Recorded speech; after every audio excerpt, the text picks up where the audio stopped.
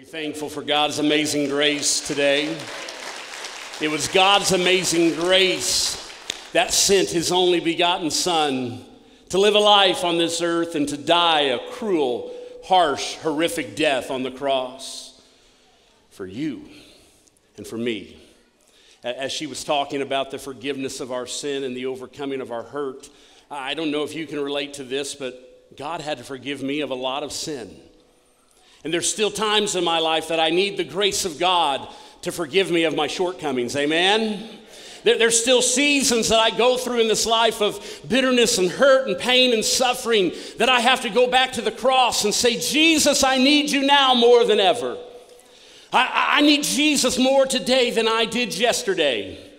There's bigger problems, there's bigger trials, there's bigger things that I have to face. But that is the hope of the gospel this morning. And we have a lot of visitors here. Some of you all sneak into church a couple of times a year. Let's give them all a hand. We're glad you're here.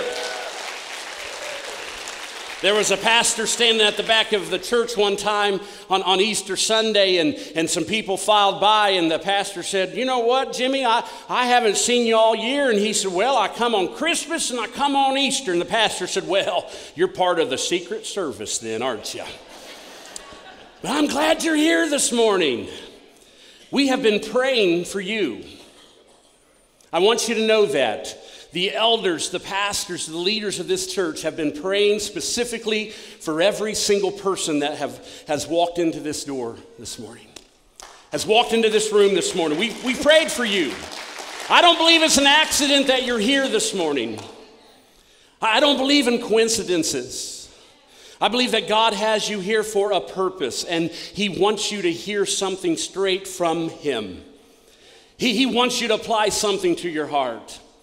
We all have shortcomings. We all go through seasons of dryness. We all go through seasons of despair. And you're at the right place because Jesus is the answer for whatever question mark you may have in this life. Jesus is always the answer. And today, of course, is Easter Resurrection Sunday. And we're excited that you chose to worship here as we worship a risen Savior. I'm glad my God is still alive. I'm glad my Jesus is not dead. He rose from the grave. And I'm glad that he's coming back to take us all out of this mess someday. I don't know about you, but I'm ready. People, get ready. It's coming soon.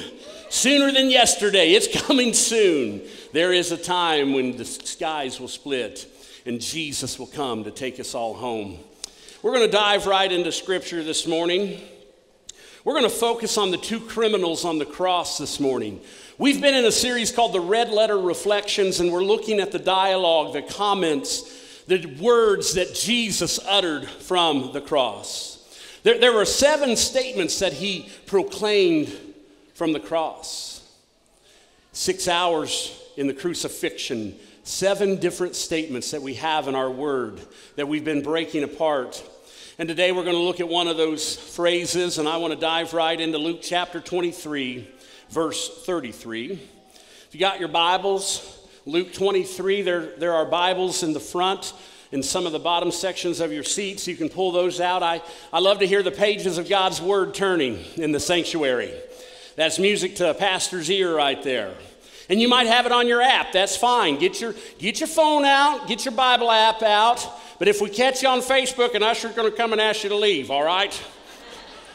Some of y'all trick us. You get on there, you start scrolling through social media and wonder what's going on in the world. No, let's focus on what's going on in the Word of God. Let's focus on the Bible.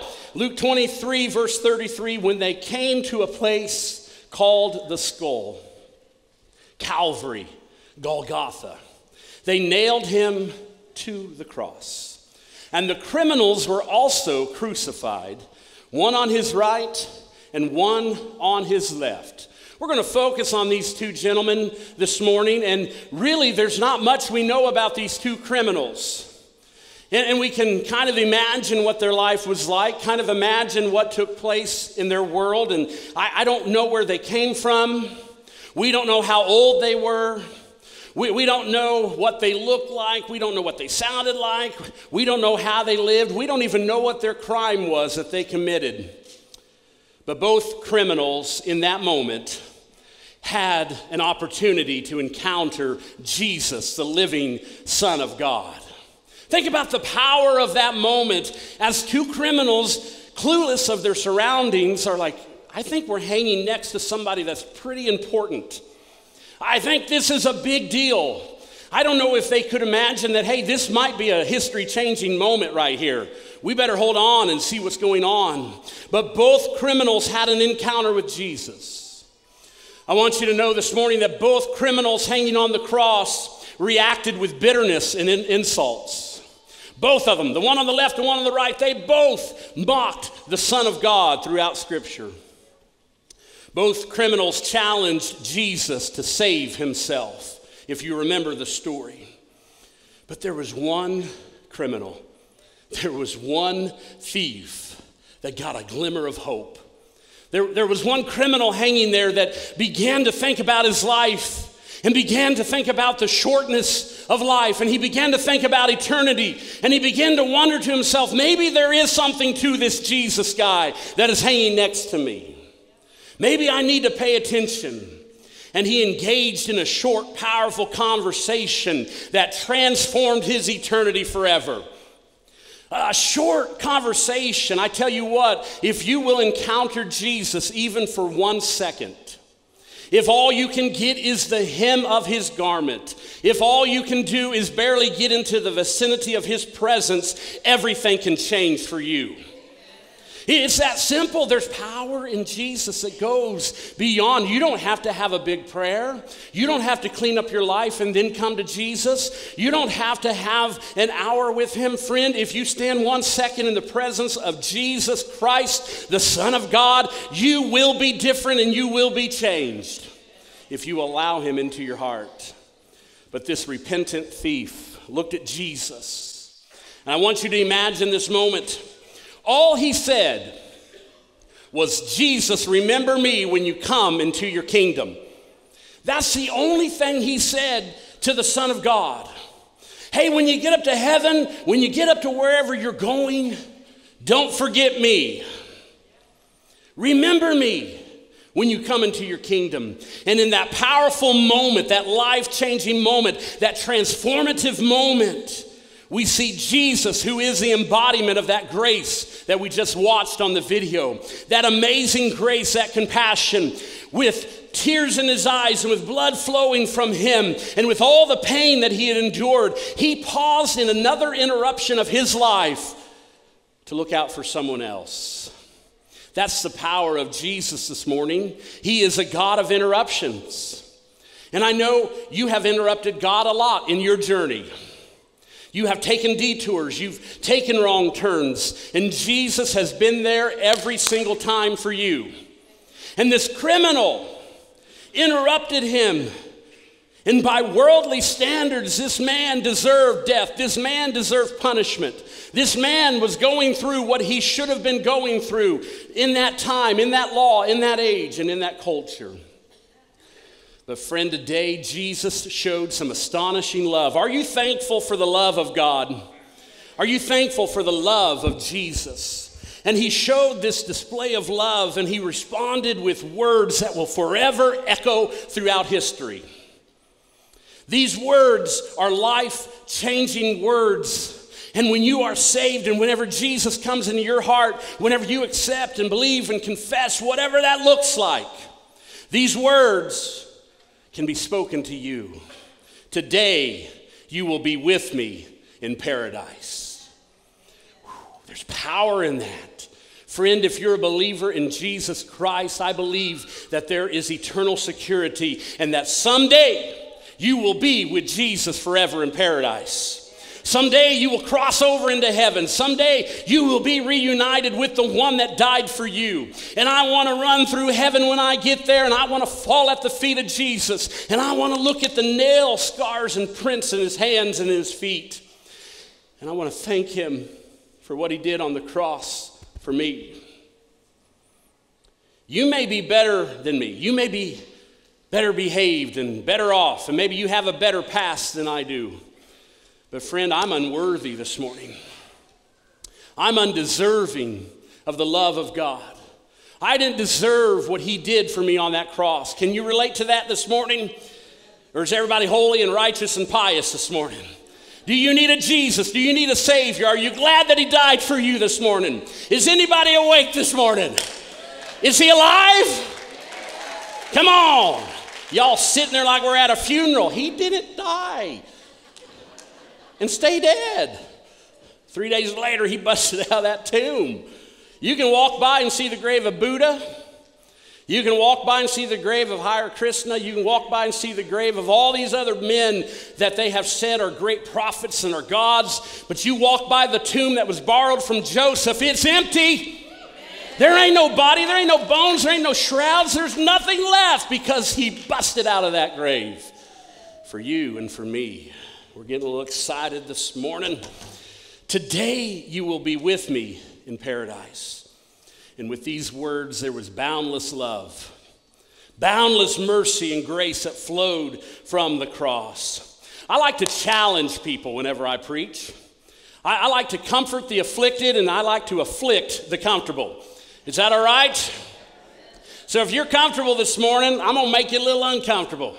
I want you to do this little initiative with me this morning. And I'm going to ask you a question.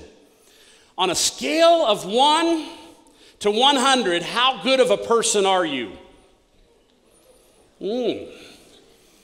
Some of you are like, I think we came to the wrong church for Easter, honey. It's too late to leave. We've locked the doors. So get comfortable. We're here for another 3 hours. Put your Easter dinner off. Who cares about ham, yams, and whatever else you're going to have? On a scale of 1 to 100, how good of a person are you? Do you have a number in mind? Let me help you. 1 is the lowest. Just helping you out here.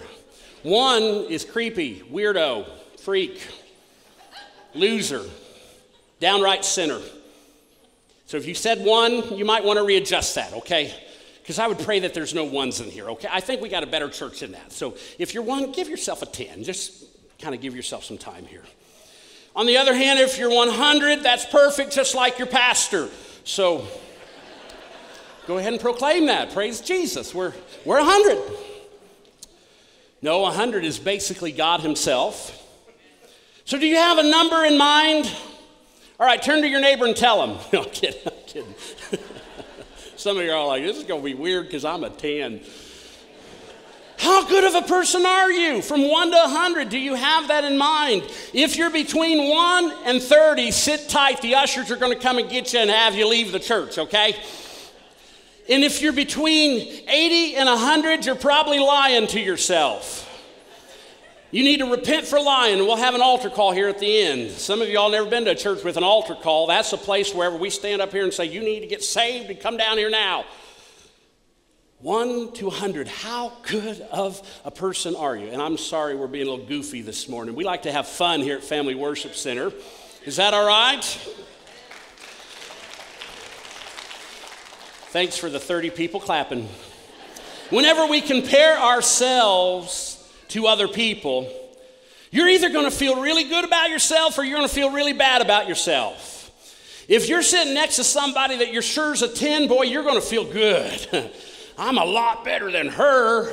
I'm better off than him. And if you compare yourself to a murderer, oh, I'm perfect. I'm better off than that. But then if I say compare yourself to Billy Graham, I think we're a little lower, right? The truth this morning is we can't compare ourselves to each other. We have to compare ourselves to the Word of God. We have to compare ourselves to Jesus. He is the way, the truth, and the life. We have to find our answers in the Bible this morning. I don't look at you and say, well, I need to live more like you. I need to be more like you. I need to own what you have. I need to do what you do. We can have mentors and we can learn from people. But friend, today we have to keep our focus on Jesus and Jesus alone. And if we dig back into the Word of God, Luke chapter 23, verse 32, it said that there were 2 criminals who were also crucified, one on his right and one on his left. Would you agree with me this morning as we just did that scale from 1 to 100 that these criminals were probably 1 through 25. Would you agree? Scripture tells us they were pretty bad guys. They weren't very good men. And so I would say, by all accounts, that these two criminals were not good people. They were bad. They were considered the lowest in society. And in that culture, I want you to know that crucifixion was a common way to execute people. I think sometimes we think that they just did that to Jesus. No, this was a common practice of execution for the lowlifes. Normally not for the Romans, but normally for the slaves and the ones that were non-Romans. This was punishment. This was for the criminals and the slaves. In fact, one of the world's leading authorities on the subject of crucifixion estimates that between around 200 BC and AD 337, somewhere between 100 and 150,000 people were crucified. 100 to 150,000 people were crucified. And crucifixion was reserved for the lowlifes. Crucifixion was meant to embarrass the person, to shame the person. It was one of the lowest ways for a person to go out of this world. It was a way that they lost their dignity. And they were mocking Jesus. You say you're the king of the Jews, we're going to crucify you. You say you're the king of the Jews, we're going to shove a crown on your head, but it's going to be made of thorns and it's going to hurt going down. They wanted to shame Jesus and torture him. And scripture goes on to say in Luke chapter 23:39, one of the criminals who hung there gave insults towards him. Aren't you the Messiah? Save yourself and save us. But the other criminal rebuked him. Don't you fear God, he said. Since you are under the same sentence, we are punished justly, for we are getting what our deeds deserve. But this man has done nothing wrong. And that's when he said, Jesus, remember me when you enter into your kingdom. And the response that Jesus gives in this moment, it really will challenge the modern day Pharisees. This next statement stirs up the legalistic people in the church. We can't wrap our mind around this whole scenario. We can't picture this because we think God is up here and we're way down here and we've got to do all of this different stuff to get to God. Friends, you don't have to do anything to get to God. He's right there. All you got to do is call on his name and he will be there for you every single time to save you, deliver you, to help, and to heal. And Jesus answered him, truly I tell you, today you will be with me in paradise. Powerful statement. I want you to know that this criminal didn't do anything right. This criminal couldn't do anything right. This criminal, by all accounts, was bad. He was a lowlife. He was the scum of the earth. He couldn't even make his sins right. This criminal couldn't crawl down off the cross to make restitution to the people that he stole from and hurt. He couldn't do anything right. And Jesus still said, think about this. I'm going to say that again. In spite of all of that, Jesus still said, today you will be with me in paradise. Boy, that's powerful today, church, to think of the love, grace, and mercy of our Jesus. One of the biggest misunderstandings in the American church today is this fact that good people go to heaven. Culture says good people go to heaven. And I want you to listen to me. And I want you to hear this morning. We're going to preach for 1 second. Good works, baptism, church attendance, your religion, your good behavior, your Sunday school attendance, your charity, your money, your communion, your positive thinking, the political party you belong to, how good you portray yourself out in public, who you really think you are, and how righteous and holy and pious you are, will not get you into heaven. Just being good and following the law will not get you into heaven. Just pretending to be a good Christian will not get you into heaven. Just doing the motions and saying that I am who I say I am will not get you into heaven. Good people do not get into heaven just for being good, because Jesus is the only way to heaven. Jesus is the answer. You can't save yourself. That criminal on the cross could not save himself. You know, and that's what really trips up the legalistic people of the church, because in our mind, well, he didn't say the sinner's prayer. He didn't get baptized. He didn't do this. He didn't do that, friend. All he did was believe in the Son of God. John 3:16, for God so loved the world that he gave his one and only begotten Son. And here is what I want you to hear this morning. Whoever believes in him, shall not perish, but have eternal life. It's that belief. It's that easy. We complicate it. Well, you got to be a good person. Yeah, you get saved and God will let you do some good works, and you will do good works because of the difference and the change that he has brought into your life. But all of this stuff that we get worried about in the church and we start to judge other people for will not save you. Jesus is your salvation, and he is your focus this morning. I want you to get ready to have your mind blown this morning. Can we do that real quick? We're about done. I'm halfway through. I know some of you are getting nervous because your crock pot's on. Just hold on. We're going to get you there. It's Easter. We got to see the Easter bunny. Let me tell you what, friend. I'm here to see Jesus. He's the one that saved me. And I'm not against the Easter bunny. We had an Easter egg hunt last weekend. Why'd we do that? To bring people to Jesus. Did you know we gave away 8 or 9 different bicycles to kids in the community that didn't have a bike through that event? Praise God for that. I tell you, we'll do anything short of sin to get people to Jesus. We will. That's what the church needs to be doing. You got to go to where they're at. They're not going to come to you. They want to see something different than hate and negativity and judgment. The world's full of that. The news is full of that. Politics is full of that. They want to see a church that's making a difference through love, grace, and mercy, and letting people know what you're doing is not right. We don't approve of your sin, but we will accept you right where you're at, and we will help walk you through this journey and through this life. But I want you to have your mind blown this morning, and you've probably heard this, but here is the pinnacle point of today's sermon. Good people do not go to heaven. Forgiven people go to heaven.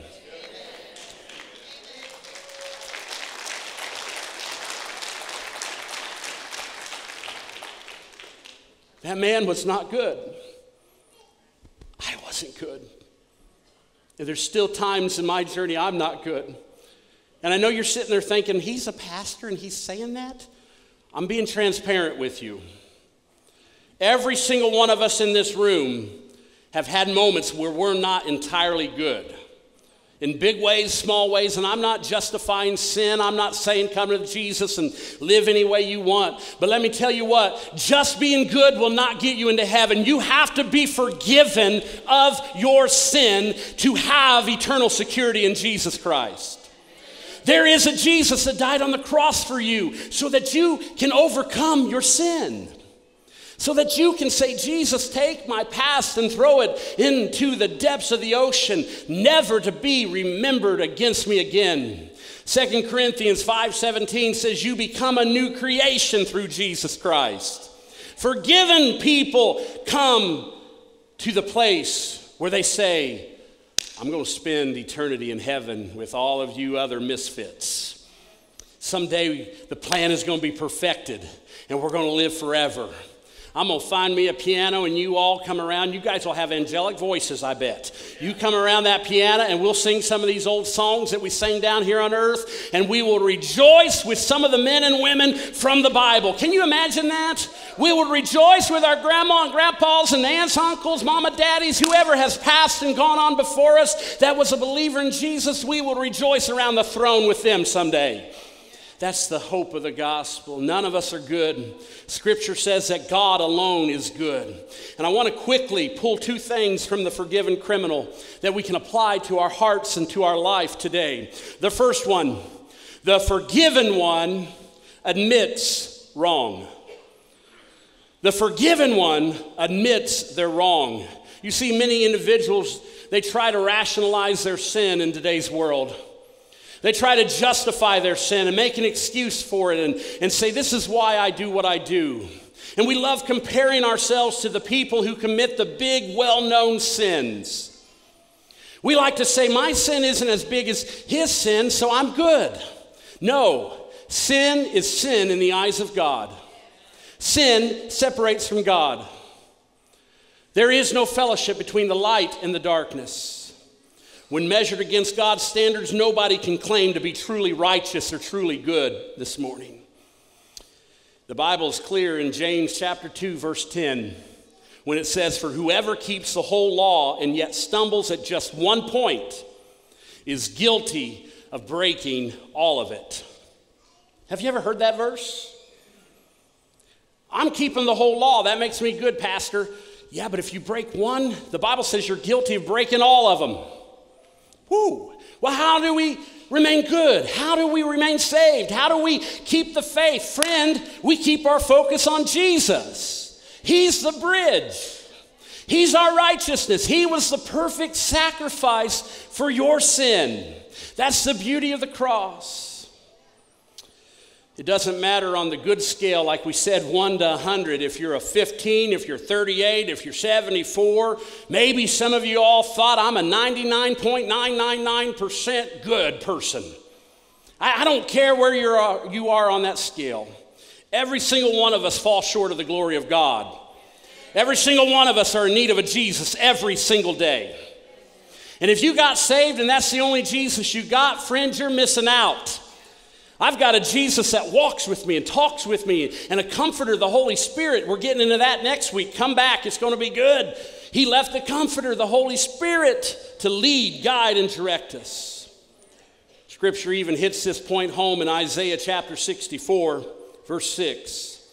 All of us have become like one who is unclean, and all our righteous acts are like filthy rags in the eyes of God.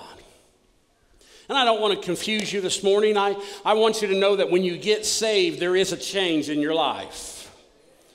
But I also want you to know, quit letting the enemy defeat you every single day and put you down because you made a mistake. Because all you got to do is point back to the cross and say, remember that, devil? Remember whenever you had to go back to hell with your tail tucked between your legs, huh? You remember that? Do you remember whenever he got the keys and he locked the gates and broke them so that we could all have eternal life? Do you remember that he cursed you back to hell and you are defeated and you have no power? You got to say that to the devil every single day. I've got a Jesus that forgives me. We're like filthy rags whenever we try to be good. Good does not save us. Our works do not save us. Being holy, righteous, and pious does not save us. Jesus is the only way for you to have salvation this morning. Isn't that good news? And after the forgiven criminal admits his wrong, here's the second thing he does. The forgiven criminal doesn't just admit that he's wrong. The forgiven criminal asks for eternal help. He says, I'm wrong, and then he says, will you remember me whenever you go into eternity? Can I tag along with you? Because I don't want to go to the other place. Can you give me that unlimited grace and mercy? Can I have a taste of that? And I want you to know a powerful thought in all of this. Both of the criminals asked Jesus for help. As you read that, you see that both criminals asked Jesus for help. The first criminal said, Jesus, if you are Christ, if you are the Son of God, save yourself, and hey, while you're at it, save me too. See, the first criminal asked for help. If you are who you say you are, save yourself and save me. If you're there, make my life better, make this easier. Give me a hall pass, give me a ticket out of this place. But the difference is the second criminal asked for eternal help. The first criminal was selfish. Save me so I can go back down to this earth and live the way that I've been living. Save me so I can get off of this cross and still be a criminal. The second criminal got it. And he said, hey, don't just save me, take me to heaven. Don't just save me. Remember me whenever you get up there, wherever it is. You remember me. Both thieves were guilty. Both thieves were suffering greatly. Both were dying. Both needed a Savior. Both witnessed the exact same events and heard Jesus say the exact same words. But at the end of the day, one was forgiven and one was not. They both had the same encounter with Jesus. And one got it and one did not. And here's the reality on this Easter Sunday as we get ready to close in just a minute. You are one of the two thieves. You are one of the two criminals this morning hanging beside Jesus. You've had the same encounters. You've heard the same Bible verses. You've heard the truth. You've felt conviction in your heart. You've had Jesus speak to you. You've had the Holy Spirit minister to you and convict you. You are one of the two thieves. And I want to encourage you this morning. I know some of you are going to leave here and say, I'm a 35. That must be pretty rotten in Brad's standards. Listen, I don't care if you're 1 to 100. I don't care where you fall on that scale. It doesn't matter what number you are with Jesus. He will always make up the difference. With Jesus, every single person that knows him and believes in him and has confessed and walks with him is 100. Why? Because of the cross. He takes the deficit and he pays into it, the debt that we owed that we could never pay. And he says, I don't care if you're an 82, here's the missing 18. I don't care if you're 12, here's the missing 88. You're now 100. You're now 100 because of Jesus and his blood and his righteousness and his holiness. Are you glad he makes up the difference this morning? Oh, thank you, Lord, for sending your son to die, so that we don't have to come cleaned up. We don't have to come good. We don't have to come with it all together. We have to come broken and say, Jesus, only you can restore. Only you can give us hope. Here's the good news of the gospel, Romans 3, verse 21. But now God has shown us a way to be made right with him without keeping the requirements of the law, as was promised in the writings of Moses and the prophets long ago. Like we said, Moses lived 1,300 years before Jesus died. We are made right with God by placing our faith in Jesus Christ. Amen? We're not made right with God by our works or how good we are. There's a byproduct of doing good works in a life that's changed after we find Jesus. But friend, today we are only made holy and right with God by placing our faith in Jesus Christ. And this is true for everyone who believes. And I want you to hear this today, no matter who you are. You might be here this morning, I've done terrible things. Welcome to Family Worship Center. You're in the right place. We've had people come into this building saying the roof is going to fall in. It's still standing. Some of y'all this morning told someone, I haven't been to church in a long time. Listen, I don't care who you are. Jesus still died for you right where you are. He's still on your side and for you and not against you and calling you to him this morning. Faith in Christ, not works.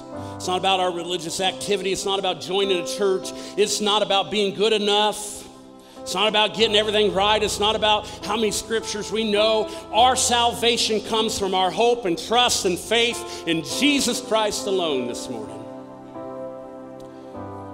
I want you to consider this. The forgiven criminal on the cross couldn't do any good works. His hands were literally bound to the cross. He couldn't get off that cross and do anything good to earn the love of Jesus. He couldn't go to the soup kitchen and serve food. He couldn't go and help people. He was bound to the cross. He couldn't turn over a new leaf. His feet was nailed to the cross. This guy couldn't give any money to some organization. He didn't have a wallet on the cross. He couldn't start over and promise to live differently. He didn't get baptized. He didn't speak in tongues. He didn't seek restitution with all the other individuals that had hurt him and wronged him. He didn't memorize any scripture or sing a worship song. He didn't do anything good to earn the love and grace and mercy of Jesus. But Jesus still looked on with him and to him with compassion and said, I'll make up the deficit. I'll make up the difference. That's how much I love you. You don't have to be good. You have to be forgiven to have eternal life. And I pray as you stand this morning that we can seek Jesus with all of our heart on this Easter Sunday. And if you are on the scale of 1 to 100 and you need to measure up or change or grow, I tell you, friend, just ask Jesus to help. Ask Jesus to come down into your heart. 1 Peter 1:3, praise be to the God and Father of our Lord Jesus Christ.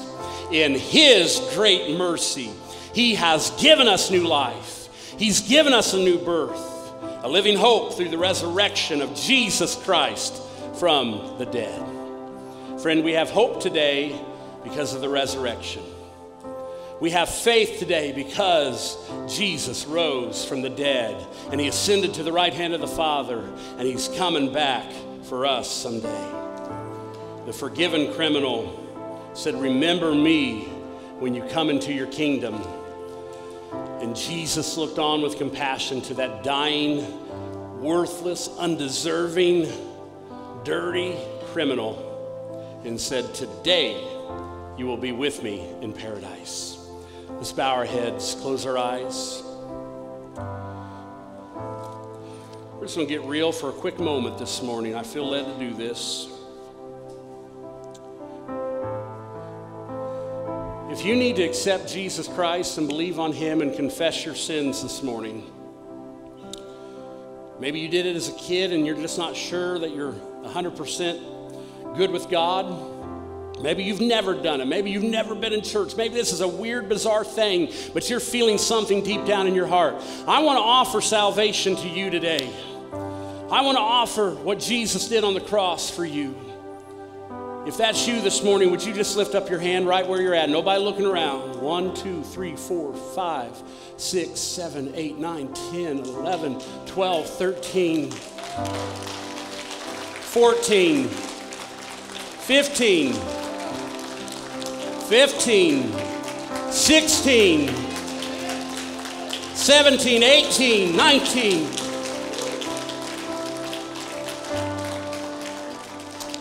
19. The Jesus I serve will meet you right where you're at. He will forgive you of your sin.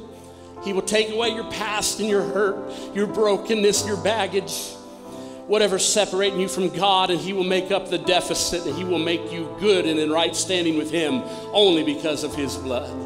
For those 19 people, I want you to pray this in your heart, and I want everybody in this room to repeat with me so they're not isolated. We're one. Repeat this after me. Heavenly Father, come into my heart. I accept you. I believe in you. I confess my sin. I believe you died. I believe you rose again. I believe you're coming back. Forgive me, Father. Come into my heart. Make me a new creation. The old gone, the new come. In your name, amen. Let's celebrate. Let's celebrate 19 souls making a commitment this morning on Easter Sunday, a day that you'll never forget, a day that will change your life forever.